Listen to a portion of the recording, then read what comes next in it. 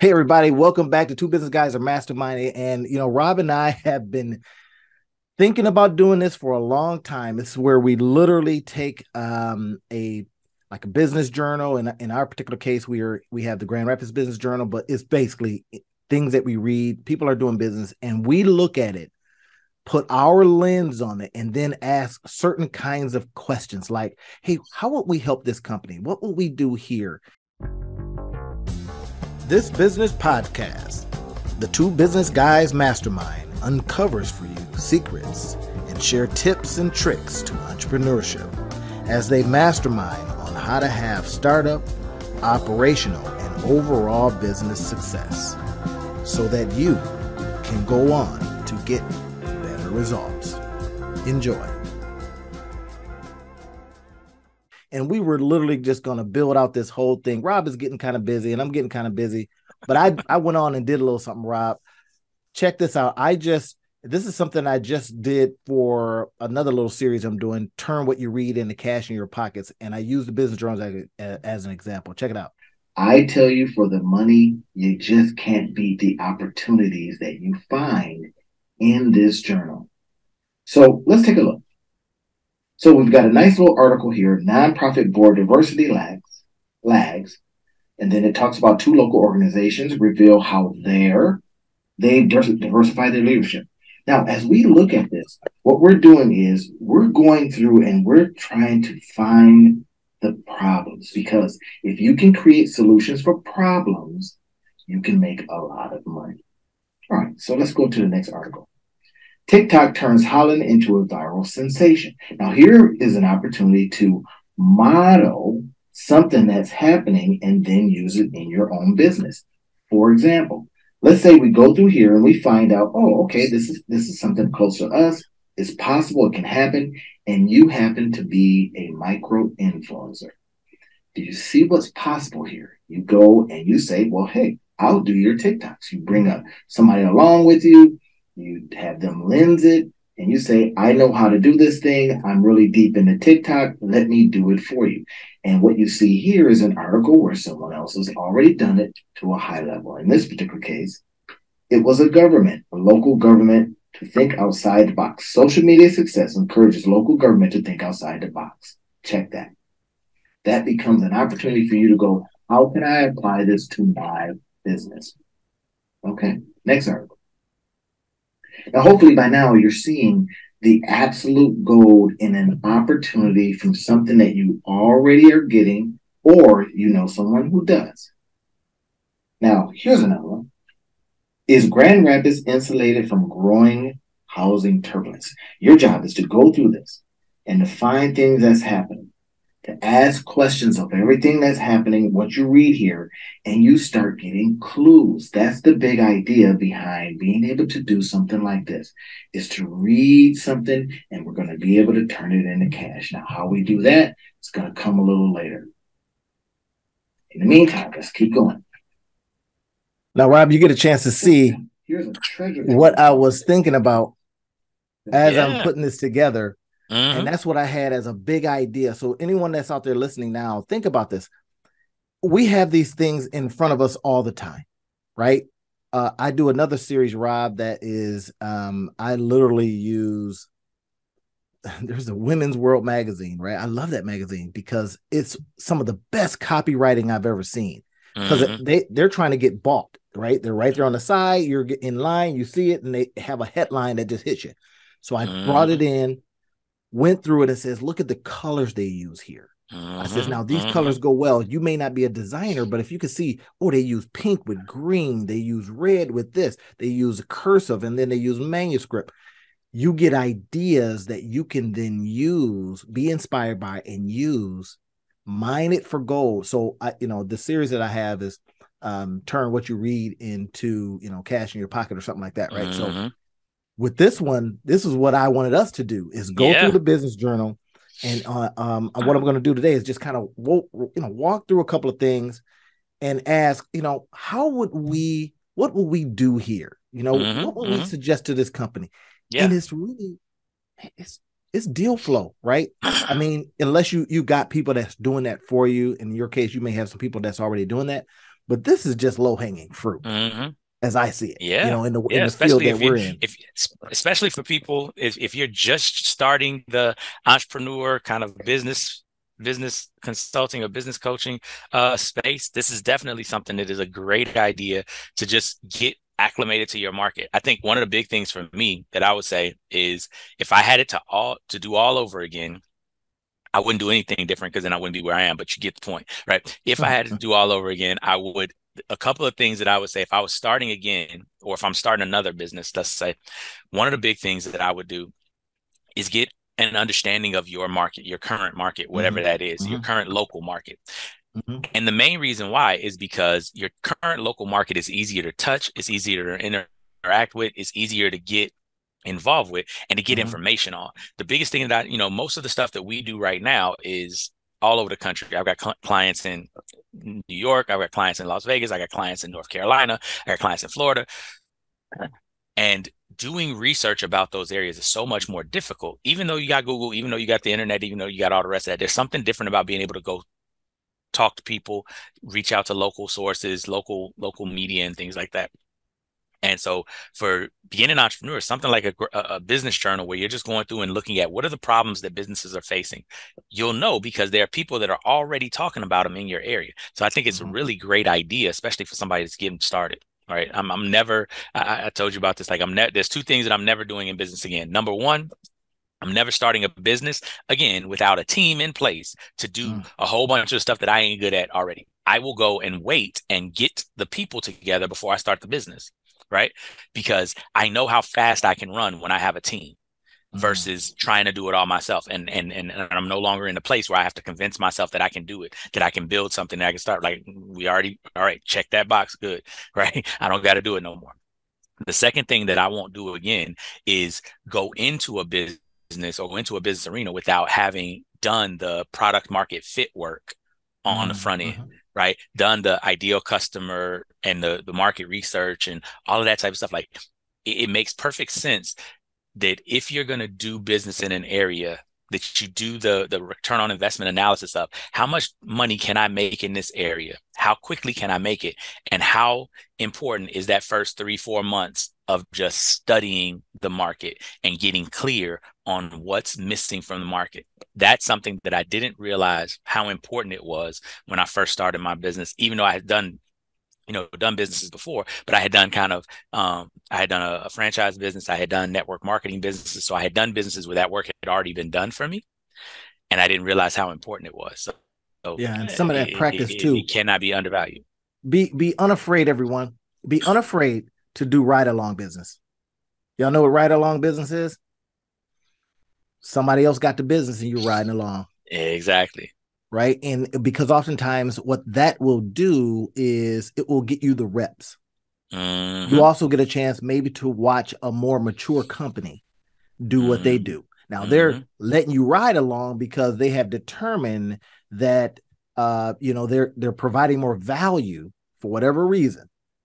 They're Mm-hmm. providing more value to their client and at a lower cost. Y'all get it? Mm-hmm. So they Mm-hmm. split up some of the work. They give you a little bit of the money, right? But Right. you're doing a majority of or some of the work. So that kind of Mm-hmm. helps. So be unafraid to do ride along businesses. And now, when we're talking about a little bit of deal flow here, how that works, and we're talking about how you go acquire your first customers and all that kind of stuff. One of the other things, Rob, that I was doing some work on this weekend, and it involved it involved just kind of seeing where what your competitors are doing. Mm-hmm. Right now, I caution some people against putting too much stuff on their website because you got nosy people like me that comes in and reverse engineers it. Mm-hmm. I'm looking at your keywords. I'm looking at your, your rap, your copy, right? And I've got some tools, my guy, that I can literally find out all the ads that you're running, Mm-hmm. literally, right? Yeah. I mean, if you're running Yeah. them, it's Yeah. out there, right? If you're running Google ads, I can find them, Yeah. and I got some free tools that I can do this with. But my point is, Right. this becomes the way you ramp up. But again, listen to what Rob said.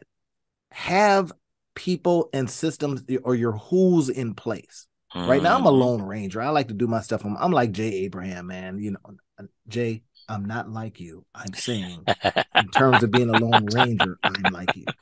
Okay. I mean, because I like to do my own thing. I like to be up in my own head. I like to move at my own speed.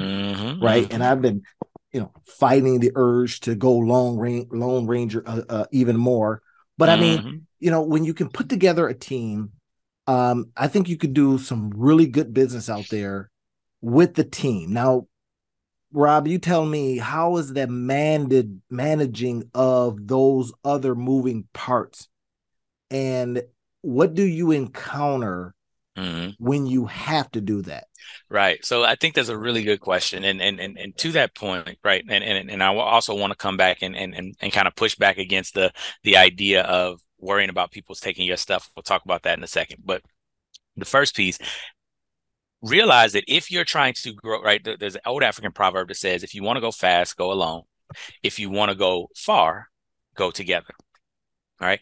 And the whole idea is you have to know what good looks like from the beginning.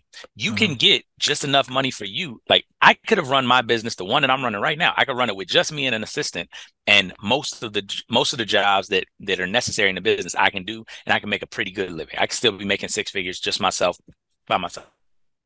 But I knew that I wasn't building a six-figure business to be just for me by me. I was building a brand. I'm building a foundational business for 7 other businesses that have to do with lifestyle and empowerment and growth and personal development. And so I'm building a 10-year plan. So I needed to build that foundation and that framework and all that stuff. I know what I'm building, right? So that wasn't successful. Me and Randy talked about this a number of times. I'm like, I could do that, but that's not success to me. That's why I'm not doing it. Right. You have to know what season you're in, right? Exactly. You have to know what success is for you. And once you do, then if you're in the camp that needs to build big, that needs to build to grow, then you're going to need to lead people. You need to know whether or not you have that skill set. Right. And I'm not talking about that you've managed people before, because managing people is different than leading people. Right. And if you are not somebody who knows that you can get a group of people together to get them to do amazing things, if you don't have that skill set, then start learning that skill set now. That's one of the first things that you need to put into your quiver. You need to get into positions. And this is where understanding where you are in your business is important. Before I started my business, because I knew that I needed to be a better leader, in 2008, 2009, I went on a 10-year leadership journey. Now, I had been a leader, right? I had been a coach. I had been a school improvement team coordinator. I was in a position where I was a leader according to the general standards of leadership, but I knew what I was trying to build. I knew I needed to be a way better leader in order to lead that. And so I went on a 10-year journey to be a better leader, right? I got jobs that had leadership in them. I went to the United States Marine Corps, became a Marine Corps officer to learn how to lead at the highest level. And so I came into now starting my company with all of that leadership experience. Now I have a leadership training and development company because of that fact, because I know that's one of the things that's important. But what I would tell you is, once you can lead people, right, and it not be an extra burden and it not be extra work, that's when you can put a team together. You can assemble stuff. Otherwise, you're going to have to learn on the job, and learning on the job is okay, but it's a lot more difficult. My clients, most of them are learning on the job. That's why they call me, and that's why they have me come help. So I think that if you're trying to do it that way, you got to make sure that you get a leadership mentor, some sort of leadership coaching or training and development. And then you got to get your reps in. You got to get into positions where you're leading people. And you don't have to get into positions where you're leading people in your business. You can get into positions where you're leading people in community organizations. You can get into positions where you're leading people in church. You can get in positions where you're leading people in, you can take a part-time job as a manager in some effect, right? And you can start getting your reps up with leading people on other people's dollar, right? On other people's dime, so that you can get that practice, right? It's a paid internship. Bro, now you're talking my language, right? You said something that I want to unpack a little bit.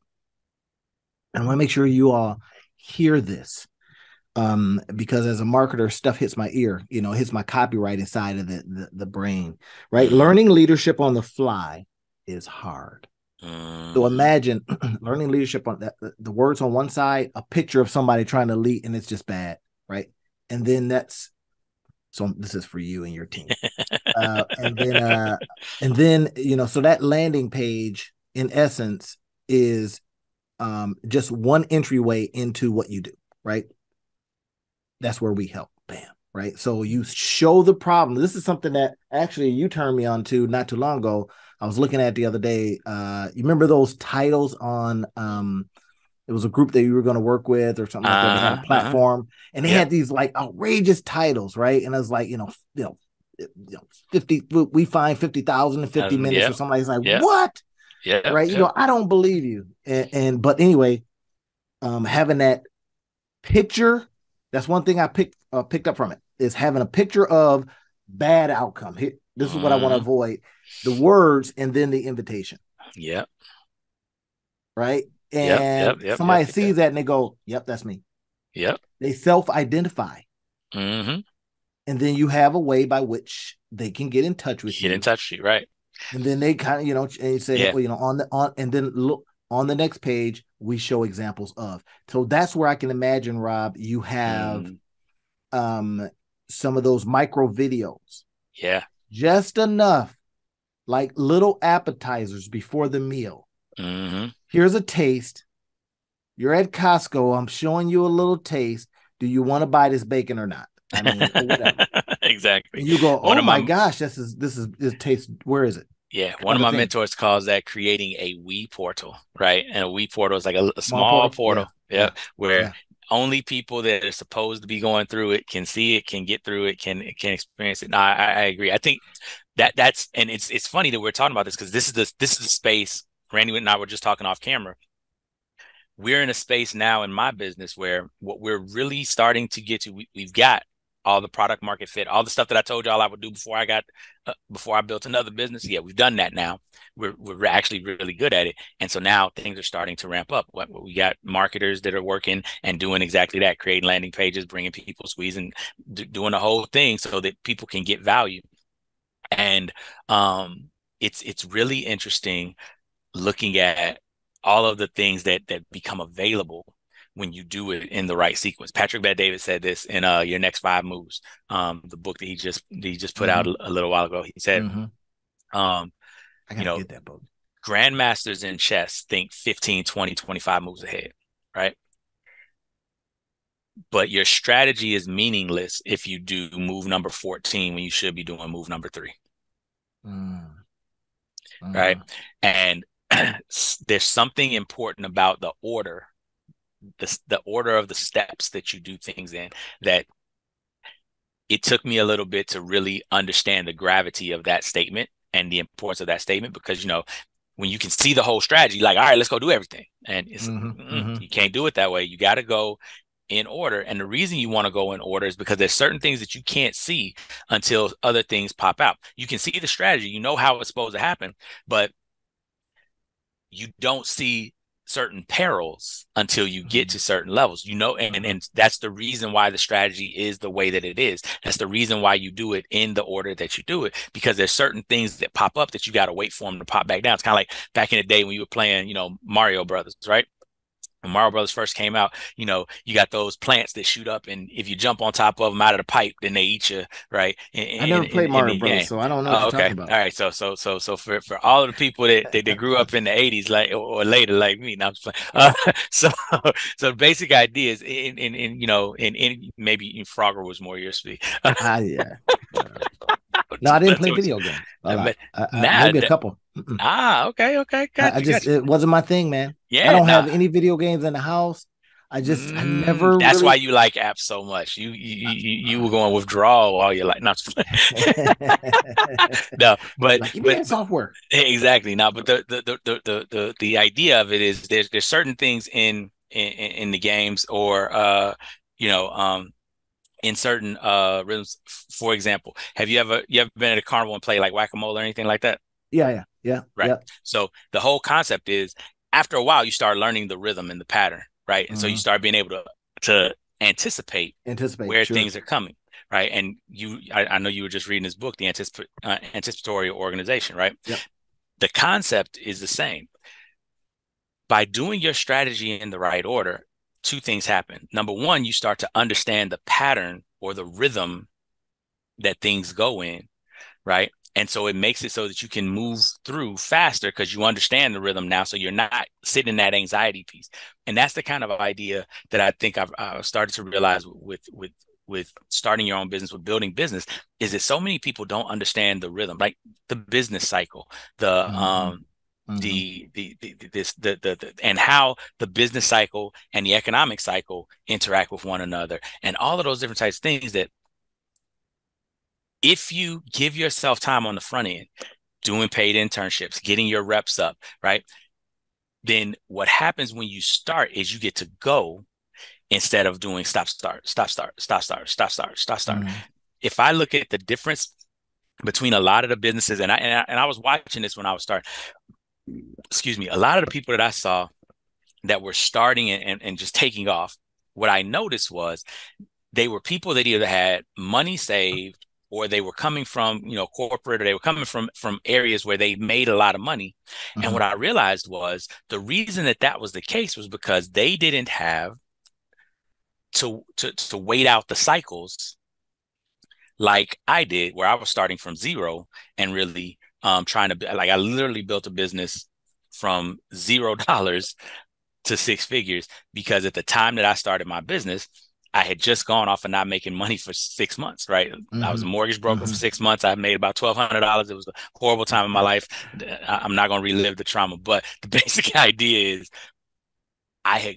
we're living off credit cards and I've just gotten out of Marine Corps. So you exhausted your runway, sir. Exhausted my runway and now mind you, exhausted my runway after having just come off of making nearly six figures in the Marine Corps. Yeah. So it was a dramatic shift, right? And I noticed, so I'm watching the people that are kind of that are jumping and going to light speed, right? And what I realized was what they had that I didn't have was they had the ability, or they had the knowledge and the know-how of these cycles and things like that, because they were in a place where they were playing with year money instead of week money.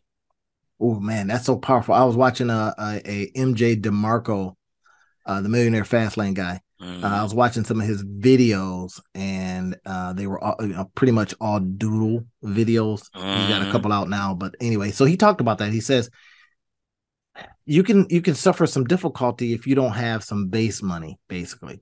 Yeah, and he even says, as much as he rails against, the 9 to 5 and having a job, he says that's base money. Yeah, that base money allows you the opportunity. It gives you a runway. Exactly. And it doesn't have to be super long. Like what I tell people is, like, look at your bills right now. And because for most people, most entrepreneurs starting out, if they had $36,000 to $50,000 sitting in the bank, their bills are paid for a year. Yeah. What you can get accomplished in a year when you don't got to worry about paying bills is miraculous. Right? Like I don't think people get the concept of how much work can be done. Because if you find something that works just a little bit, all you got to do now is replenish at the rate that you're spending, right? Yeah. You don't even have to. So you can make $50,000 in your business, but it feels like you've made a ton of money because you now have $50,000 still in the bank for next year, and you can make $50,000. Right. Yeah. Right. Yeah. Like it's not a ton of runway that people have to be able to develop. And if you don't have $50,000 in the bank, right? And again, this is, if you got kids and you kind of middle age, if you're young, $25,000, $30,000 in the bank, right? And you can do that easily in a year. If you're out, especially if you're young, $25,000, $30,000, you go and you work your job and you live off of half of what you make. And you put the other half in the bank. That's it. You take a year, you do that. Now you have that money there that that bills are paid. So now you can start doing your business stuff, going to conferences, doing whatever, getting an internship, working, whatever it is, but you don't need none of the money that you're doing. So you can put all of that back into the business. You can put all of that into hiring people, into going to classes, into doing stuff, and then into making money.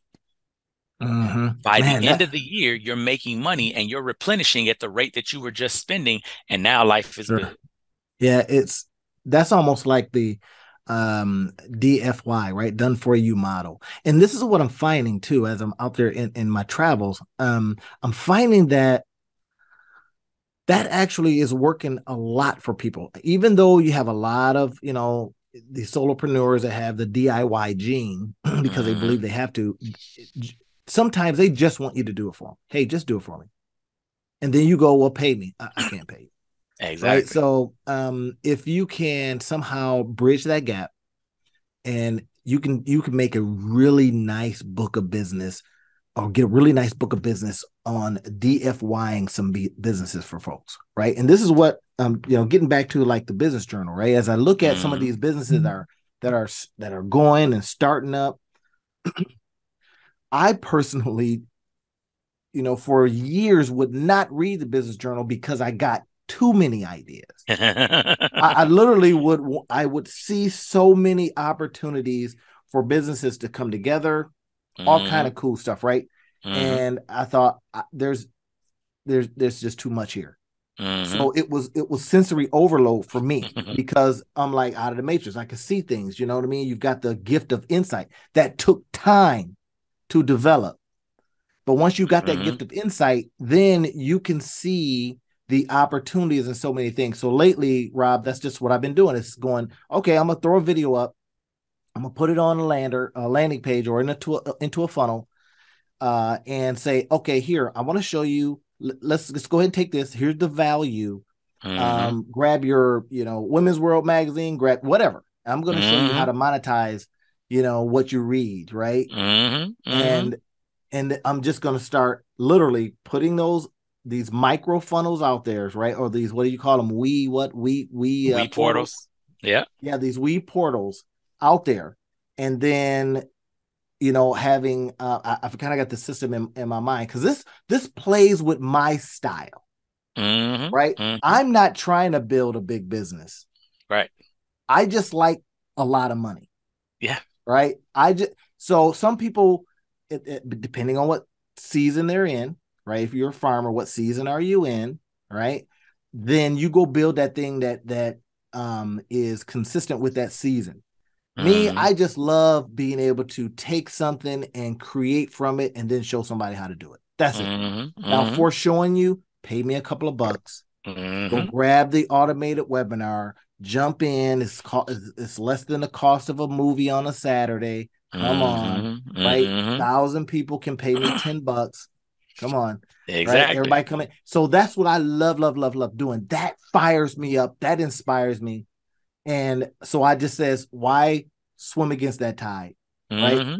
And so I'm doing that kind of stuff. And then somebody comes and says, hey, let's go build a thing. And I'm like, I might try it, but like some of my offline businesses. Right. And I'm I was about to say, I gotta go over here and paint this, house, whatever. I gotta go over here and we got a place, got to get ready for rent and all this kind of stuff. And I'm like, and then over at the juice shop, it's like, oh gosh, we got employees, they want more money, we got supplies. Oh my gosh, some supplies are over there on a ship somewhere, right?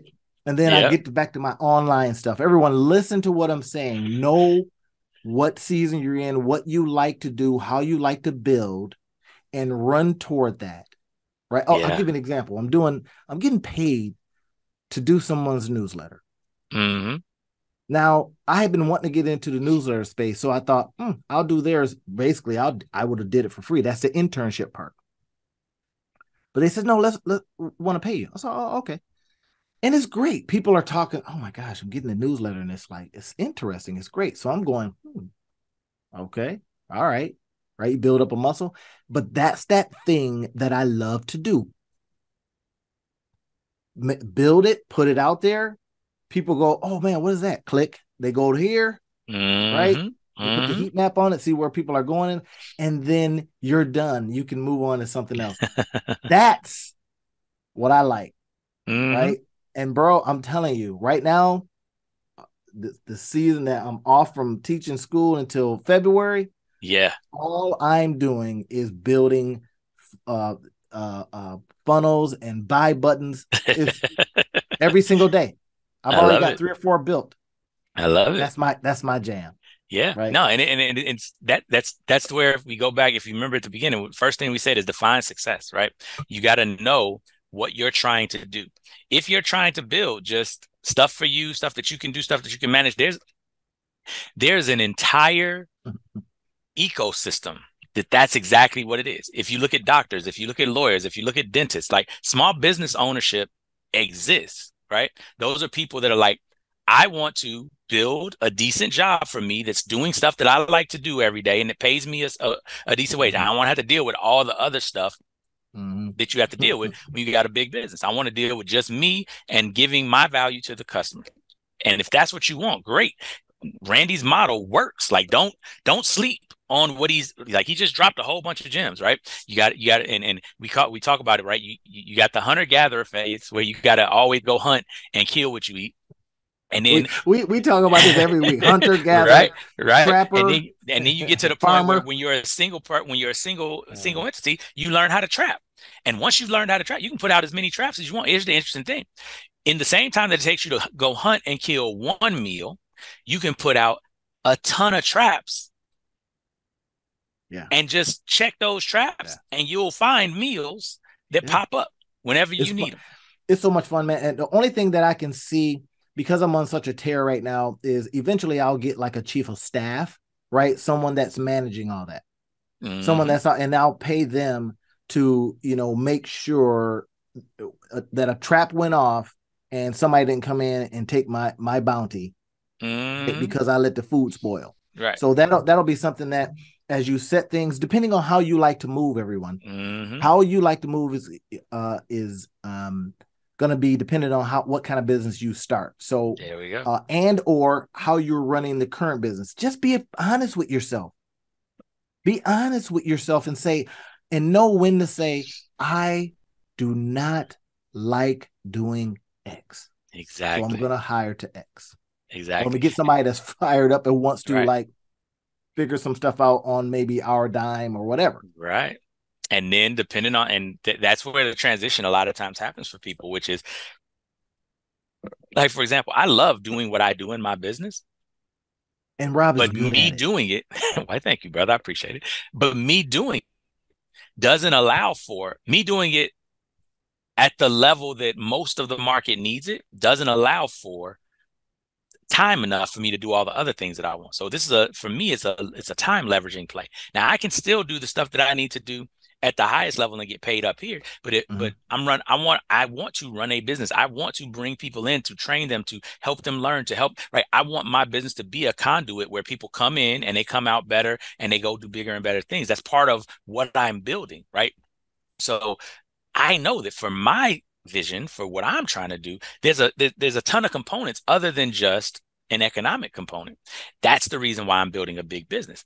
You don't have to want all that. That doesn't have to be your dream. Like, there's no shame in that. Like, I love Randy's dream, right? Eventually, I'm going to be at the place where Randy is. I'm not there right now. I'm in the process of building my thing. Did y'all hear what he just said? And it's beautiful, right? It's beautiful when you can hear exactly what you want. And this is what as you talk more about, if Rob and I were in a room, we would ask you like 9 whys, right? Not 5, 9.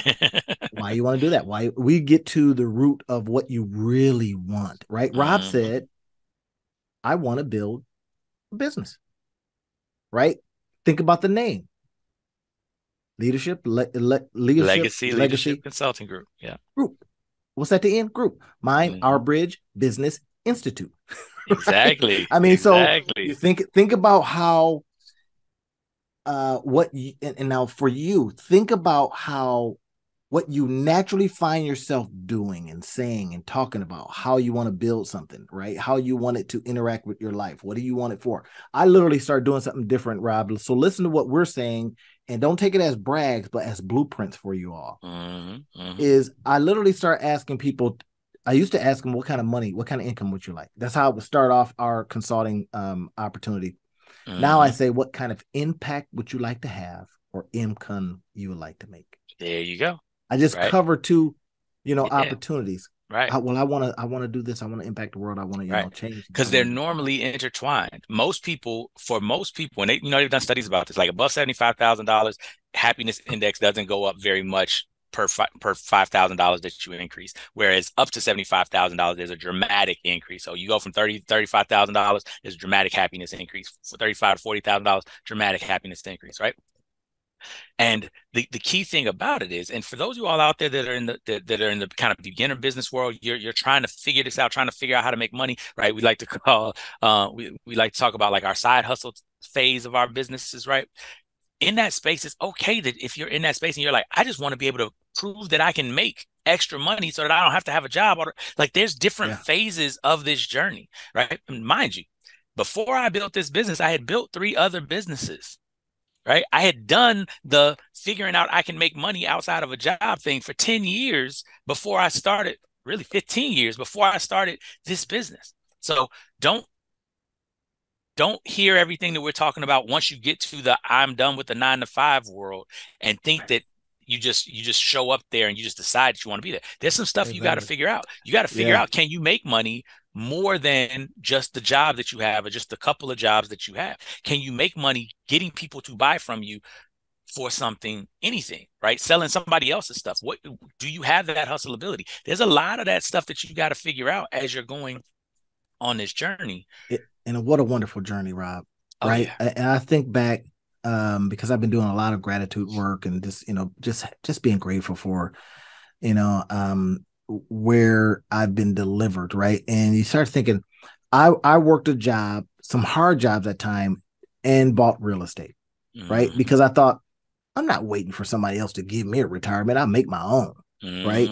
And then leverage it multiple ways, right? When you need tax shelter, because real estate allows that, and then when you need it to feed you, you have that as an opportunity because if you get them paid off, all these different things, right? And then skill building. I can lay some drywall, I can run some electrical, and then I just recall thinking back when I was building this, my sons, right? They were working in the business with me. One of them I'm still wondering about, like, did you learn anything? Right. But then another one calls me up and says, hey, I was doing something with some drywall and I started thinking about when we had the houses and I would help you with it. You build that kind of life for yourself. And then one day you package them up and you play the bank. That's how I said it. That's your exit. And you're saying, well, I'm chilling for 3 or 4 years because I'm the bank. Now, and you keep digging into the pile and you kind of look at the pile and say, ooh, the pile's getting kind of low. Right. And then you get into a different space. Now, for me, it's digital real estate. What can I create online, set it, forget it, check in on it, or have a chief of staff check in on it? It's still the same concept. So you build something once and now you can eat on it forever. Right. Whereas you may look at it and says, I want to run things. I want to be in charge. I want to lead. I want to create legacy. And you do that. Y'all seeing it? We hope you're seeing it. We hope you're inspired today. This is what this conversation was about. Take a look at some of the stuff that we're doing. Here's some opportunity for you to take a journal, a paper, and turn it into something. Right? Listen to how Rob's building his business. He said, I'm putting people in place. I've got my 4 corners. I got my 4 walls. We're getting ready to pour the concrete. Bam. If you notice that on a house, once the concrete's poured, once the foundation poured, that thing goes up like crazy. Yep. Same thing. Yep. Same thing. Well, I'm saying, hey, look, build mine in a house or build my walls in the factory. Right. I'll just go put a slab down and you can drive the thing in, build it in a day and get out of here. Exactly. But it's still a house. That's what we hope to inspire you and give to you today. We want you to go out there and be successful. The 2 business guys just wanted to mastermind on that today. And hey, we hope we've done something for you today. If we have, send this to your friends. Subscribe. There you go. Like, subscribe, and share. Yeah, you see, I don't like to ask that until the end because I say, has this gotten you value? Can you almost smell the little foldy things that go in your pockets, right? And then if you do, if you can, then subscribe, send it to a friend that says you got to listen to these dudes. That's all. That's it, Rob. That's all I have for today, man. What you got? Oh, great talk. I think just to finish up, know what success looks like for you. And if you don't know that yet, really get to the bedrock, to the foundation, to the root of what you're trying to accomplish and over what time period you're trying to accomplish it. Because the how will show up once you know where you're trying to go. Boy, does it ever. Okay, y'all, get after it.